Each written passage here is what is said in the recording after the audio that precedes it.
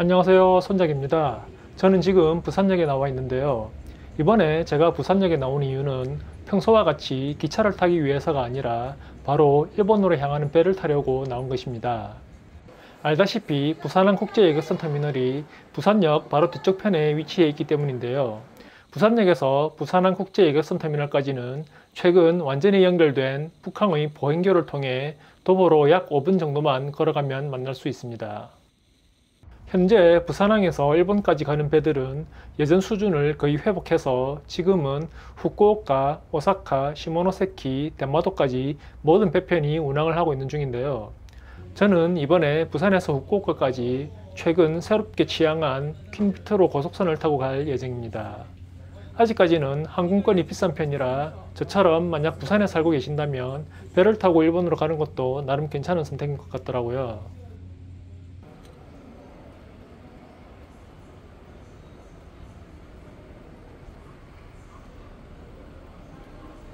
사실 전날 파도가 높아 퀸비틀호가 결항이 되는 바람에 이날 3층 출발층 수속 창구 주변은 생각보다 붐비는 모습이었습니다.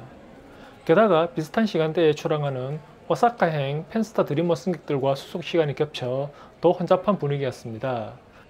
참고로 터미널 3층 한쪽엔 약국이 있으니 배멀미에 약하신 분들은 미리 멀미약을 구입하면 되고요. 저도 오랜만에 배를 타는지라 멀미약을 구입해서 먹었습니다.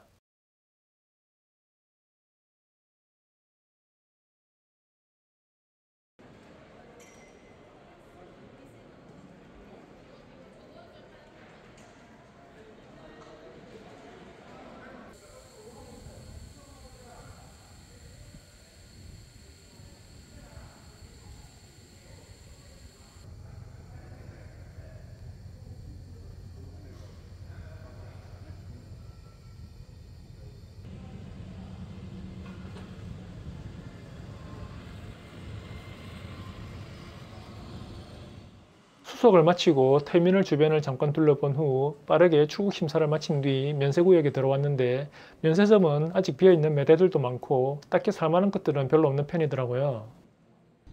드디어 출항 시간이 다가오고 탑승이 시작되었는데 탑승구에서 퀸비틀호가 장박되어 있는 곳까지는 한참을 걸어가야 했습니다. 가까이에서 보는 퀸비틀호는 고속선이긴 하지만 생각보다 꽤 커 보였고요. 예전에 다니던 코비호나 비틀호보다는 선체가 확실히 더 커진 모습이었습니다. 덩치가 커진 만큼 예전 코비호나 비틀호보단 속도가 조금 느려졌지만 그래도 부산에서 후쿠오카 구간을 3시간 40분 만에 주파를 하니 커다란 카페리 선박보다는 빠릅니다.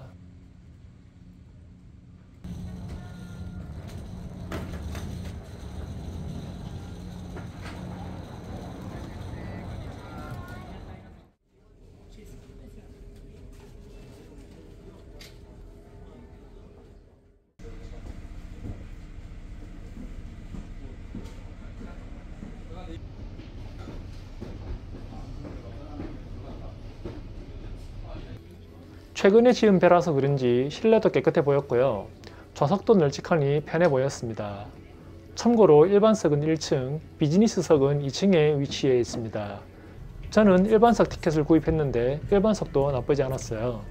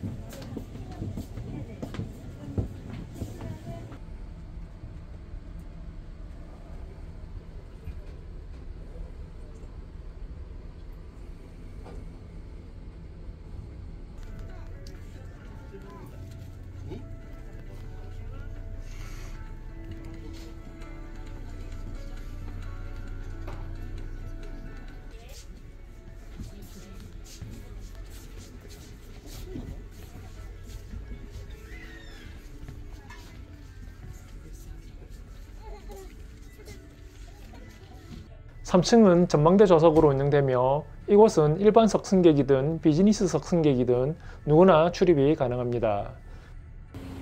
계속해서 전망대에 대해 안내 말씀드리겠습니다. 선내 3층에는 전망대가 있습니다. 이용하실 손님께서는 2층 후방에 있는 중앙 계단을 이용해 주십시오. 상쾌한 바람을 느끼며 경관을 즐기실 수 있습니다. 저희 퀸비틀에서 즐거운 여행 시간 되시길 바랍니다. 그리고 예전 비틀호와 코비호와는 달리 운항 중에도 선미 쪽 야외 데크 공간 출입이 가능해 바깥 바람을 쐴 수 있는 것도 좋은 것 같더라고요.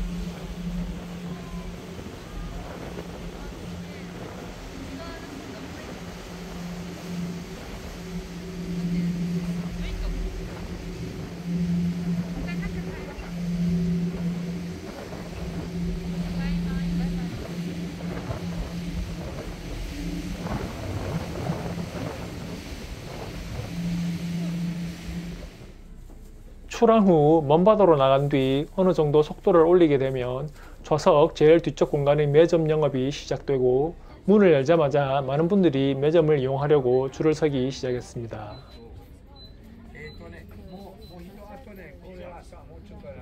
저도 여러 메뉴들 가운데 감자튀김과 치킨 세트 그리고 생맥주 한 잔을 시켜서 먹어봤는데요. 맥주는 맛있었지만 감자튀김이랑 치킨은 미리 해놓은 것을 데워주는 거라 그런지 조금 눅눅한 맛이어서 그리 추천은 드리지 않습니다.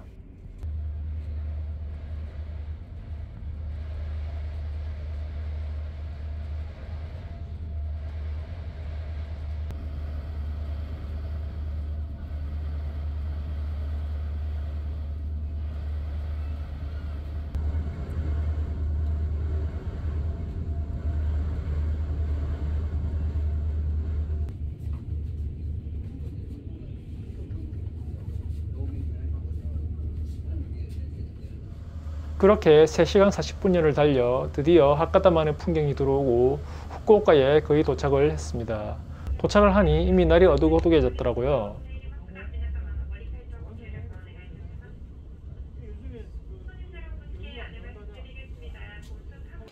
입국 심사줄이 조금 길기는 했지만 공항에서보다는 수속이 빨리 끝난 편이었고 하카다항에서 하카다역 및 텐진까지는 시내버스를 타고 이동할 수 있습니다.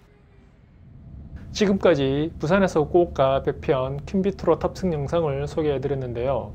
앞에서도 언급했듯이 부산이나 부산 가까이 살고 계신 분이라면 아직까지는 항공권보다 저렴한 가격에 생각보다 메리트가 있어 배를 타고 일본으로 가는 것도 나름 괜찮은 선택이 아닐까 생각되고요. 영상을 보시고 나가시기 전 좋아요와 구독 부탁드리며 저는 다음 영상에서 다시 인사를 드리도록 하겠습니다. 감사합니다.